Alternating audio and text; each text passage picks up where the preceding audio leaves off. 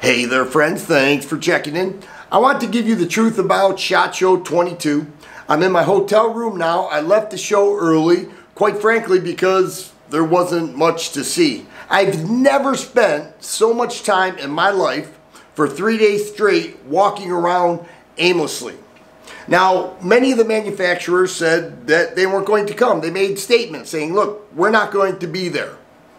And it was expected that certain manufacturers would not be there. I don't blame them for not coming. They have business reasons for their decisions, and I respect that. But I was not aware of how many actually would not come. Many, I'm not just a couple, many of the major manufacturers skipped SHOT Show. Am I upset with them? Not so much. I wish they would have made an announcement like SIG did from the onset. Who I'm upset with most are the handlers of SHOT Show who kept everything under wraps. They made it seem as if SHOT Show would be this incredible event. This is my 8th SHOT Show. I know what to expect. I used to be excited to go there and meet all these new and innovative companies that came out with these crazy ideas and all this stuff. Even if it never made it to the market, it was fun to be a part of that environment. This was a dull pencil. It was a joke. Low energy, no excitement, and very few guns. Now, I walked around aimlessly. The reason I walked around aimlessly was because there wasn't anything to draw my attention. The upper level was spread out. It had many empty spaces where big showrooms used to be. You know, I spent a half hour looking for CZ. Come to find out, they didn't show up. I had no idea. I think it would have been a good idea to take them off of the app that everybody was encouraged to follow. You kind of need the app. It's such a big place. But no, they didn't take it off the app. Actually, everything was on there as if all these manufacturers were there. And so what did I do? Tried to find something that would excite me, something that would be a little entertaining, something that I could record and show the viewers of this channel, and it was boring. Now, that's not to say it was a complete waste. I was able to see some friends. I was able to meet up with some people. I'm thankful to Smith & Wesson, who was there, Taurus, Car Arms, Rock Island, Bursa, Sky was there. There were some others there, Staccato. There were some other manufacturers that showed up, and they had set up for a standard SHOT Show. But the rest was just not exciting at all. And I have to say, it was, you know, usually with SHOT Show there's a buzz about it. There's something new. There's something that you gotta go see because it's so exciting. There was none of that. The excitement level on a scale of 1 to 10 was a 1.5. And honestly, after the first day, I said, what am I doing here? Now, a lot of people pulled out because they knew. They said that, you know, and I kind of knew too, but I said, you know what, I still want to go. It's SHOT Show. It's going to be exciting. Man, was I wrong. I was really wrong. Now, a lot of people did not attend. The attenders, they did not attend because they said, well, they're having a mask mandate. I'm not wearing a mask. And so they said, I'm not going because I won't wear a mask. Well, I'll tell you, I didn't wear my mask once. Not once. And yeah, they had people say, hey, sir, you have to put your mask on. Sir, don't forget to put your mask on.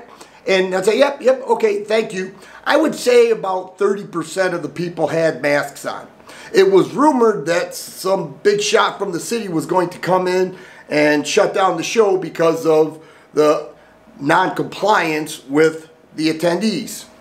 And supposedly that didn't. I can't verify that. I don't know if that's the truth or not, but that's what somebody told me. And it kind of sounded legit. Like, this is a liberal area, and you know, in liberal areas you have to do what they tell you what to do because they are in charge of your life, so they think. But the show itself just lacked so much. Now, if you were a new manufacturer or you had products, they seem to do very well, and I'm happy for them. I always like it when the little guy gets a boost up, you know, the ones who are up and coming. But there were even few of those. You know, there were a whole bunch of little products here and something new to put on your AR there. There were a lot of rifles. If you're really into ARs, there were a lot of ARs to see. And I like ARs, but it's sort of a one-size-fits-all in the AR category. You know, some are Cerakoted, some are, you know, bigger, some are smaller, whatever. That's great. I'm an AR guy.